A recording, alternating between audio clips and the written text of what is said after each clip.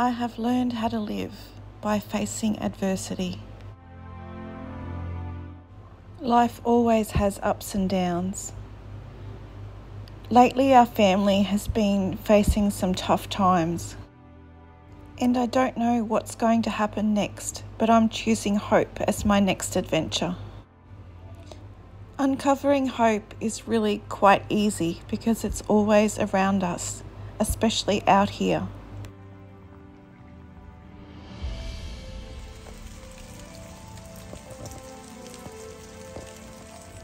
I had to have surgery this week to try to help with my anemia.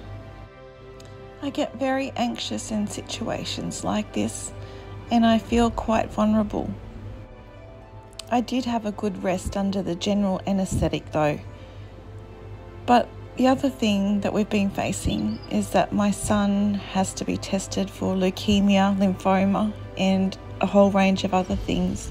So he had to go into hospital to have surgery as well. He had a bone marrow biopsy. He was very brave. How are you feeling? My brain's like normal, but the rest of my body feels pretty tired. They took bone marrow out of his hip, and now we're just waiting on the results. And we're both recovering well from our surgeries.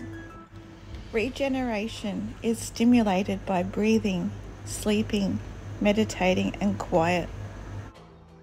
If you've been following along with us on our journey, you'll know that my grandmother died a few months ago.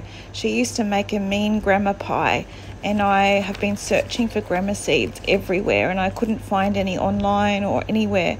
So my auntie Bonnie actually posted me some grandma seeds, so I'm saving them to plant them for the start of next summer so that I get the season right.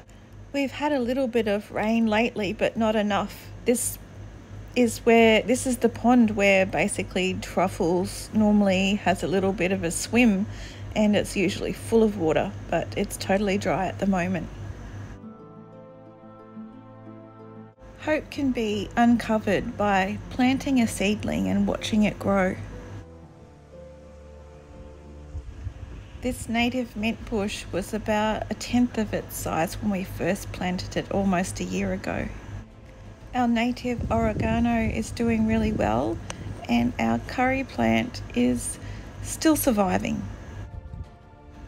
Our rosemary bush is thriving in this environment. We've been trying to follow the principles of permaculture to start our food forest. And so we've been observing and interacting with our environment over the last 1.5 years, and we've also been catching and storing energy with our solar power and our wind turbine. We've also been catching and storing rainwater, and our 23,000 litre rainwater tank is now full after 6 months. This is our leaf catcher for our new tank, so I haven't emptied this yet, so I'm interested to see if anything's in here, so I'm just going to empty it.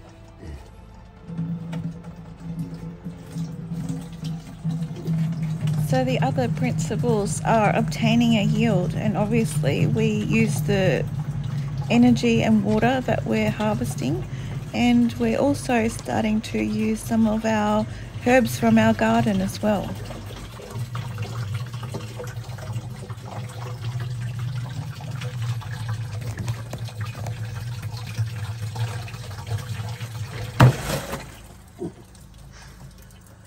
And you can see that's all the stuff that it's caught.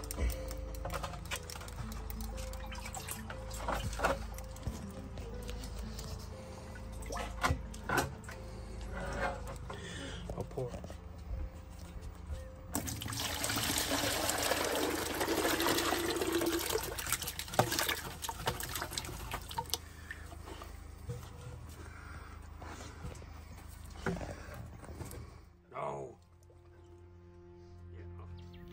Some of our wattles have survived and are doing quite well. Some have been eaten to pieces by the wildlife, and we've got some bottle brush as well that are still thriving. we went out and grabbed ourselves some more seedlings to plant. Some oregano, some lemon thyme, some lemon verbena, and some more lavender and some mint. We've worked out that lavender grows pretty well here in this weather, and also the kangaroos don't seem to want to eat it. So we're just putting this lavender plant in the spot where we had our African basil. The African basil did really well through the summer months, but as soon as it started to get cold and the frost came, it just completely died off.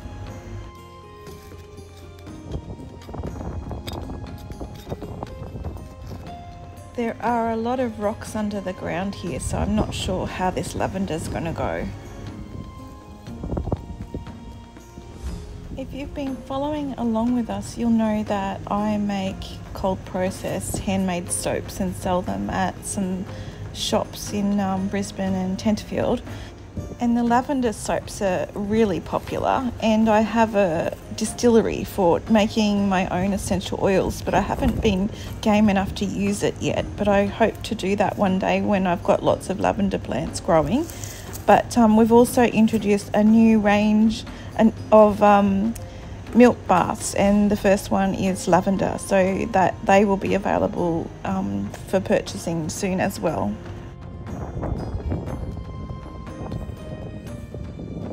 So we're just planting the oregano.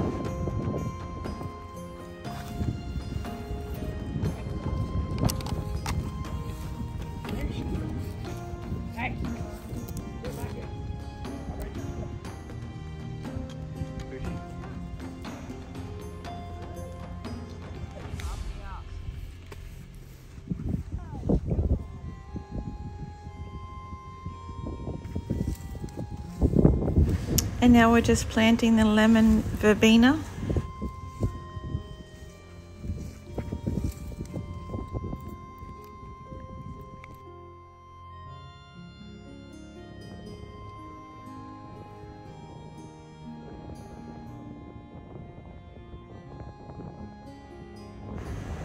And now the lemon thyme. So apparently all these herbs with strong flavours or tastes or aromas actually keep the pests and the kangaroos from eating them.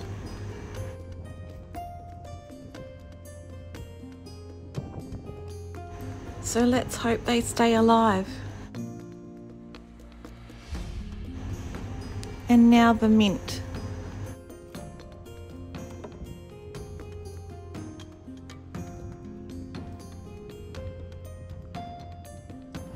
Some people who have been following along with us on our journey have been asking me, how did the outhouse end up, and did we end up finishing it yet? Well, because of all the health issues that have come up, we haven't been able to finish it yet. So you haven't missed anything, but we will be finishing it soon, and we'll be showing people how it turned out. And now we're planting some chives in here in the wheelbarrow with the mint.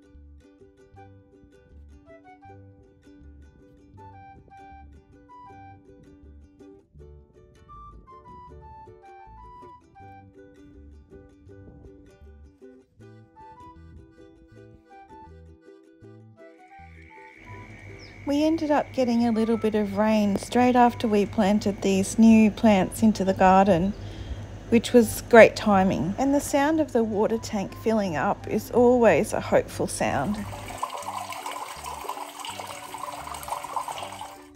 I feel like the world always looks more beautiful after it's rained. And the tadpoles are splashing about in the little rock pools in the creek.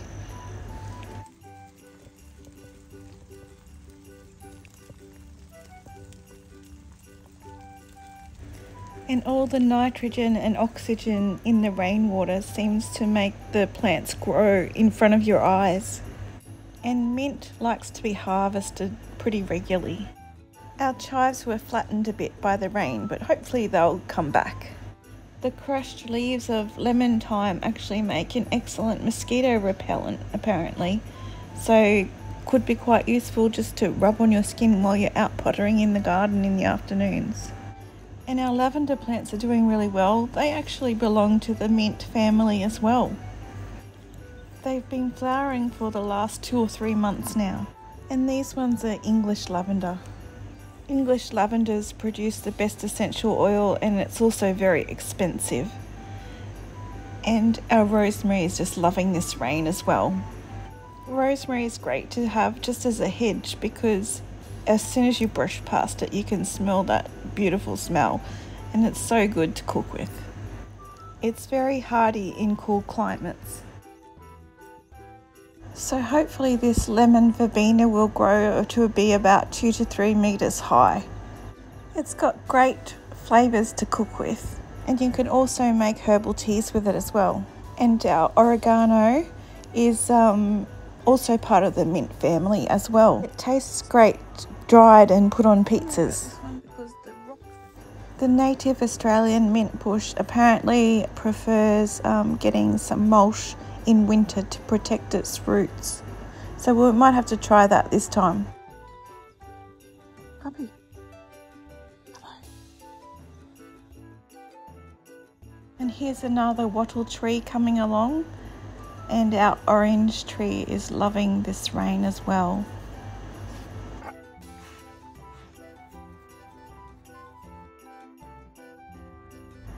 Our curry plant is still alive, but it doesn't seem to have grown very much in the last year. And here is some unusual fungus that are growing on a log that had fallen down.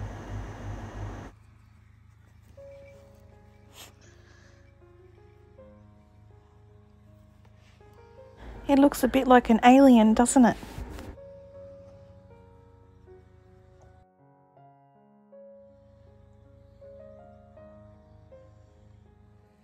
We seem to be getting a lot of thistle bushes popping up around the place. And apparently thistles can spread like wildfire, but I was recently watching a permaculture documentary, and it was saying that you should let all the weeds grow, and that it would just naturally replenish the ground eventually. And our loquat is still doing pretty well. And we found a tree that had some European honeybees nested inside. The European honeybee was first brought to Australia about 200 years ago for honey production, and they're everywhere now basically, but they do, it's a bit controversial how they affect our native bees and wildlife, but they are very helpful for pollinating gardens and helping farmers. So tonight we're having some sticky Asian glazed chicken thighs, and I'm just mixing up the marinade for them now, and I'll also make a mango salsa to go on top. Temporary toilet. So for the sticky Asian glazed chicken thighs, I've just mixed some soy sauce with some apple cider vinegar, and I'm adding some garlic now. I'll use this marinade to cover the chicken thighs and just let them sit in the marinade for a few hours before I cook them out on the barbecue.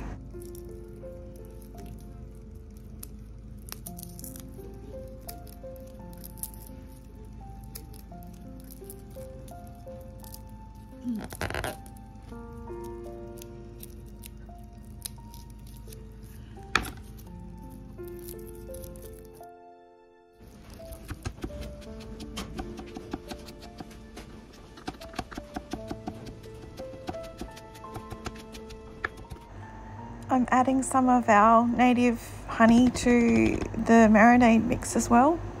And now I'm just adding some dried and ground ginger because I didn't have any fresh, and I'm just mixing it up, and I'll pour this over the chicken thighs to sit for a while. And while the chicken sits in the marinade, I'm just going to get the mango salsa ready as well. So I'm just cutting up some green onions there and some mango into little cubes.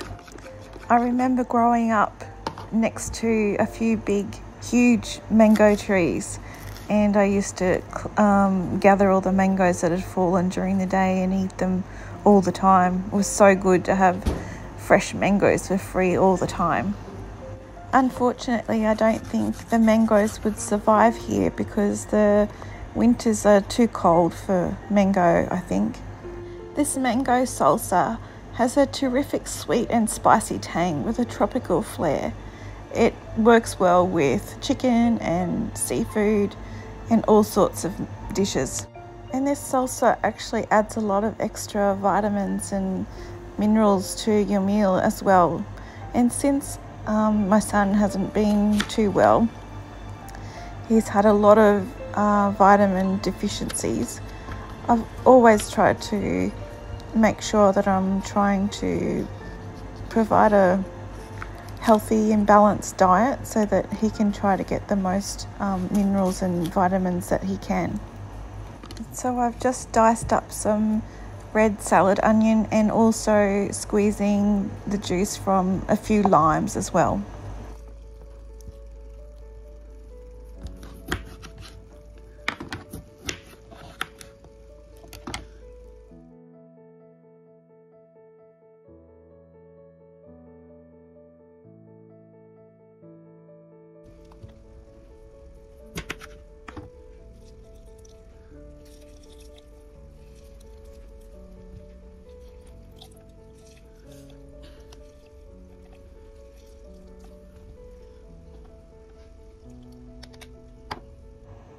Now I'm just cutting up some coriander as well. The coriander plant is related to parsley, carrots and celery. And coriander is super healthy for you. It's got lots of antioxidants and it's anti-inflammatory as well. I'll just give it a little bit of a mix up now, and apparently coriander can help with anxiety as well. I think coriander has a refreshing lemony or lime-like flavour, and I think it brings great depth to the dish. Now I'm just adding some lime juice to the salsa, and I'll give it a bit of a stir. I just love all the beautiful colours that pop in this salsa.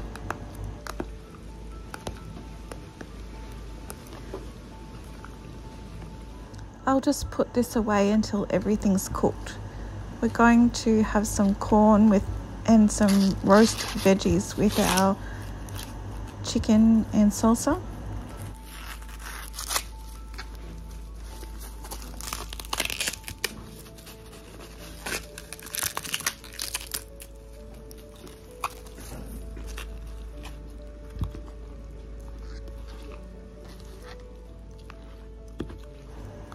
I think sometimes the sounds of everyday life can also be quite comforting and bring hope as well. The sound of exquisite music can bring hope, and the sense of having some sort of progress towards our goals also brings hope.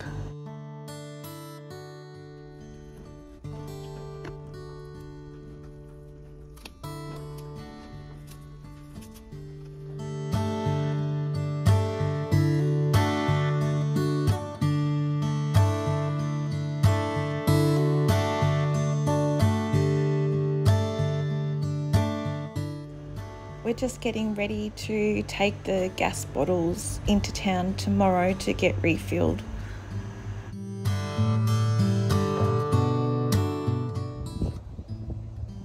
What is it, puppy? Our 9-month-old rescue puppy Truffles also reminds me to live life like someone left the gate open.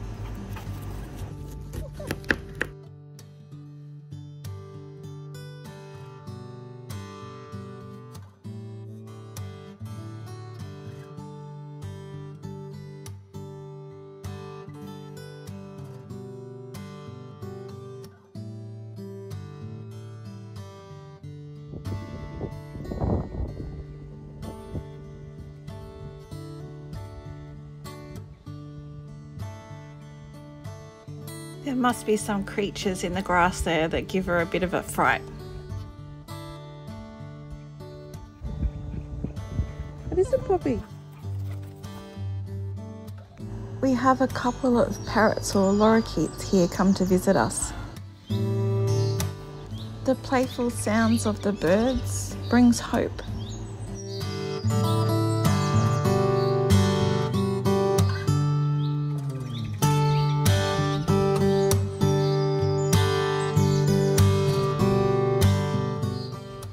Hope is the one thing that can get us through the darkest times.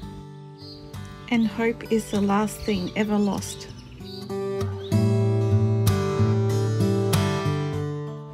And hope is more than wishful thinking.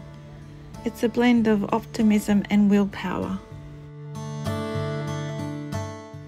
The beautiful thing is that hope can exist even alongside the most difficult situations and emotions.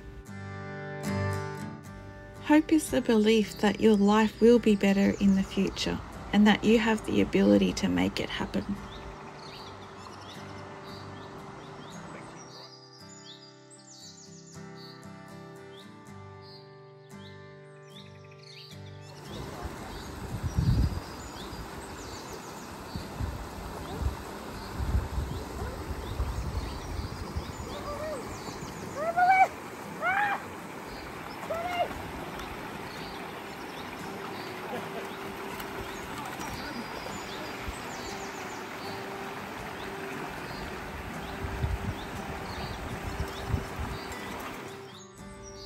I have a degree in psychology and I've been working in mental health for about 20 years now. And there's this thing called hope theory, which is made up of 3 different things, basically to have goals, so the goals can be big or small, to have agency or willpower. It's like believing that good things will happen because of your actions, and having pathways. So if your first pathway doesn't work, then you find a new pathway.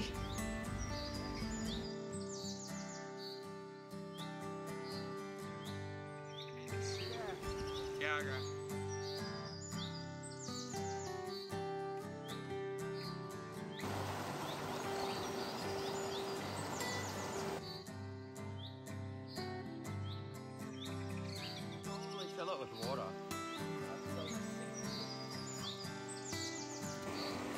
Yeah, probably.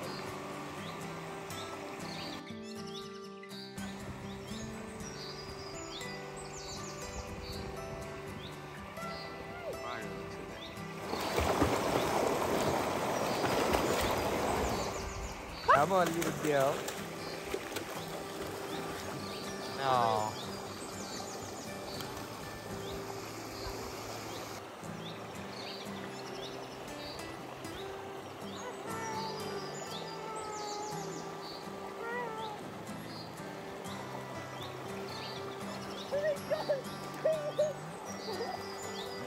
Oh, there she goes.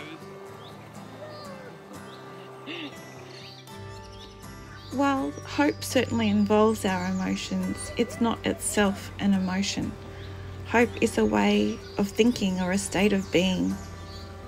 Go on, puppy. So if you're feeling like you're not having a lot of hope, maybe think about your goals as being exciting challenges, and just think of one small step that you can take each day. And just remember that most things of value don't come easily. And sometimes the world can often feel like a dark and difficult place, but there's always a glimmer of hope. After Eli had his bone marrow biopsy, he wasn't able to swim for a while to make sure that he didn't get any infections. I'm making some chimichurri sauce to go on top of our steaks tonight. So basically I'm chopping up the coriander very fine.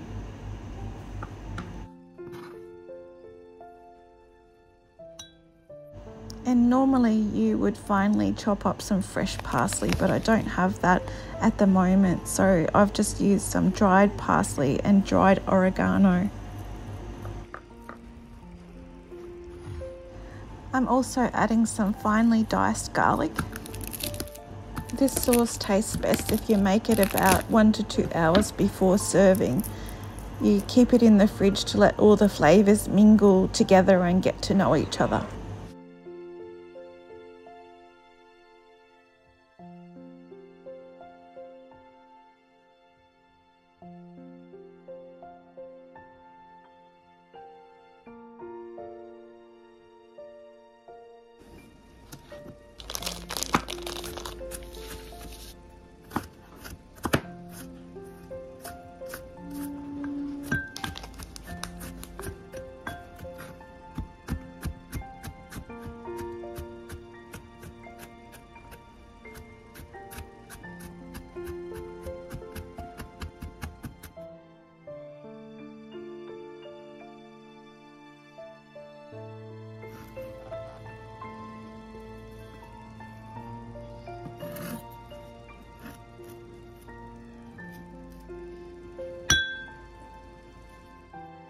So I'm just adding some olive oil.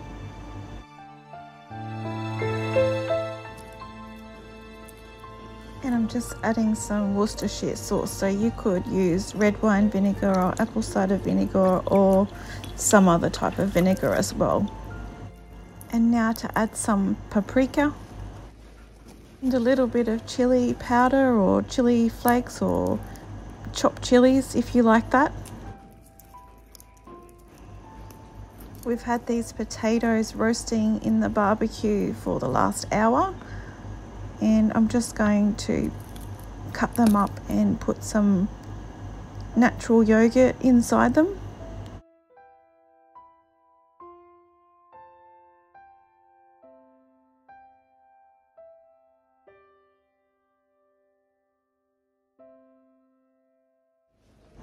You could use sour cream if you like, but that's obviously not as healthy as natural yogurt.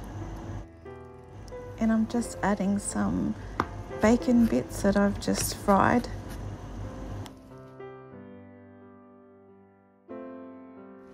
Plus some spring onions or green onions on top, and a bit of salt and pepper as well.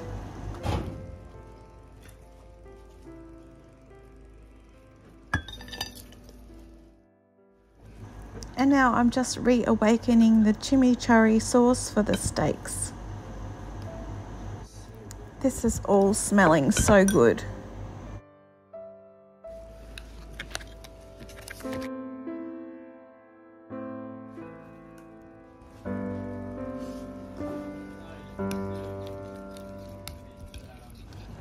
Paul got me some beautiful flowers and a lovely card for Valentine's Day. Witnessing and experiencing acts of love, goodness and kindness also gives me hope. Thanks for watching, and chat to you next time.